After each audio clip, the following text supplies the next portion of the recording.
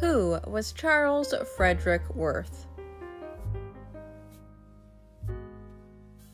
Noted for creating one of the foremost fashion houses of the 19th and early 20th centuries, as well as being the father of haute couture. One cannot study fashion history in the 19th century without knowing the legacy of this extraordinary man.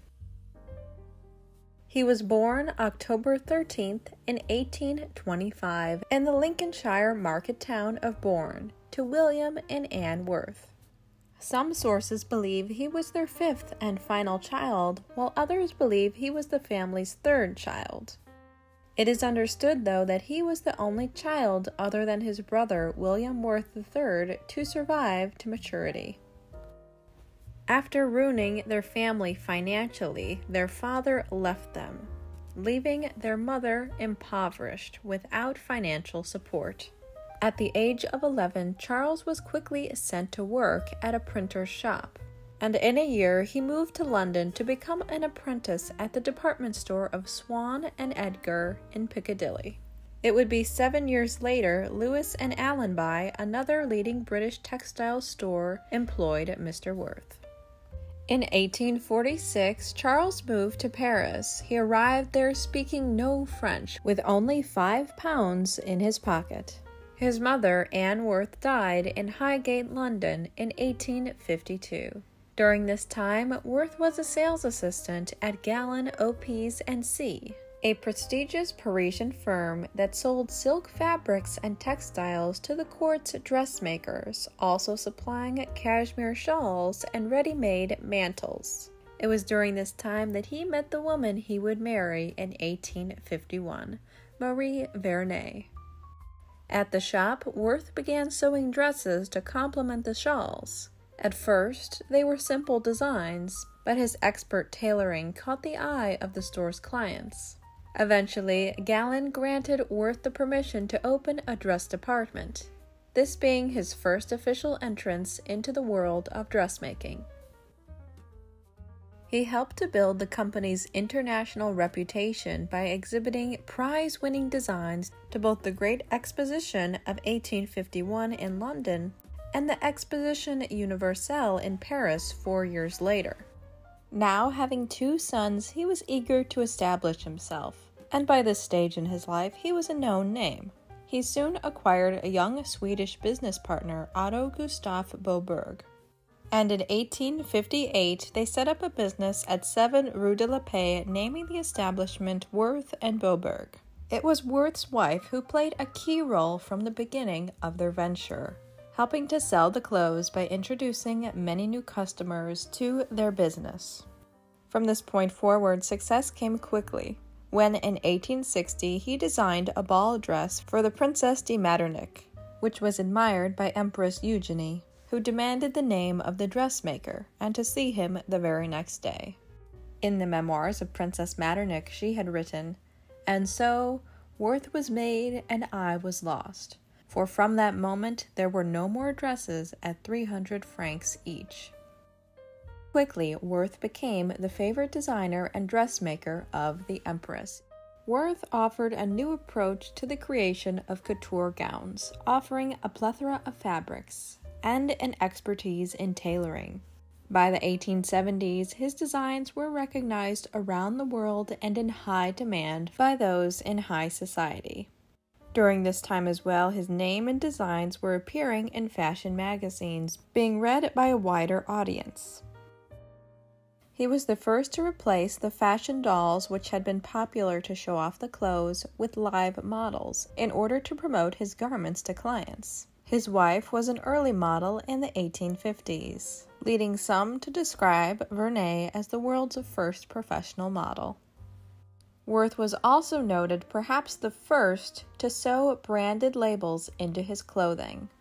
He also changed the dynamic of the relationship between customer and clothing maker, where previously the dressmaker would attend the client's home for a one-on-one consultation. Clients generally would attend Worth's salon in Rue de la Paix for a consultation. Meeting here allowed for societal figures to show up in a social meeting point. His fashion house had begun with a staff of 50, but soon swelled to over 1,200. The creation of these dresses required painstaking attention to the detail and craftsmanship. A bodice might have up to 17 pieces of material to ensure a good fit on its wearer. The seamstresses were assigned different workshops where they specialized in, for instance, making sleeves, making skirts, or stitching hems. Most of the sewing was done by hand, although with the advent of the new and early sewing machines, this meant that some main seams could be stitched mechanically. Wealthy and socially ambitious women were drawn to Worth's showpiece creations. And soon, over time, this included American clients, the great Mrs. Astor being one of them. But truly, if you were anybody in high society America, you had Worth gowns. Worth had stated that he loved working with his American clients because his French language skills never reached fluency. And, as he put it, American women have faith, figures, and francs. Faith to believe in me, figures that I can put into shape, and francs to pay my bills.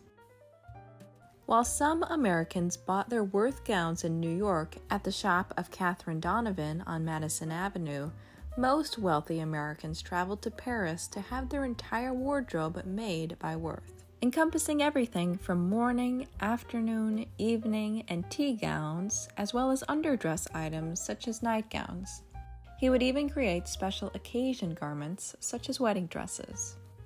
When Worth became Empress Eugenie's official dressmaker, she had him on call constantly to create dresses for various events she attended, needing masquerade costumes, court dresses, and evening wear. For example, for the opening of Suez Canal in 1869, she had decided she needed more than 250 Worth dresses for that event alone. The prices were staggering for the time. Princess de Metternich had commented about the end of the 300-franc dress which she had ordered, and once Worth had acquired royal patronage, that same dress ended up costing her 2,200 francs. By the late 1880s, Worth had established the characteristics of a modern couture house. One biographer had noted he also successfully fostered the myth of a male-style dictator. Worth's sons ended up joining the business in 1874 to help with management, finance, and design. They soon became increasingly active, leaving Worth to take more time off in his later years, especially as his health declined. On March 10, 1895, Charles Frederick Worth died of a pneumonia at the age of 69.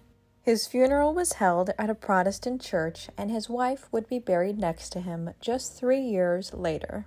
Worth was a keen collector of artistic treasures and curiosities, and it seemed little doubt that Worth had amassed a large fortune.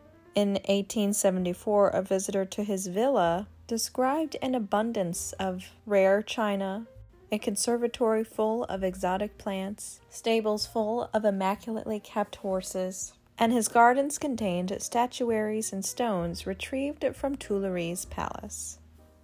The House of Worth's most successful years were those flanking the 1900s. During this span of time, women were ordering 20 to 30 gowns at a time, and by 1897, clients could now order a garment by phone, mail, or by visiting one of the many branch stores. They also displayed their garments at the 1900 Exposition Universelle in Paris. It was at this time that the company's annual turnover was placed at around 5 million francs at the turn of the century. Truly the father of haute couture, Charles Frederick Worth's memory and legacy lives on today. Thank you for watching Cultured Elegance with Faith. Please let me know your favorite fact from this video in the comments down below. Don't forget to like, subscribe, and share, and consider becoming a channel member today to have access to exclusive perks. Thank you so much for watching, everyone. See you in the next video.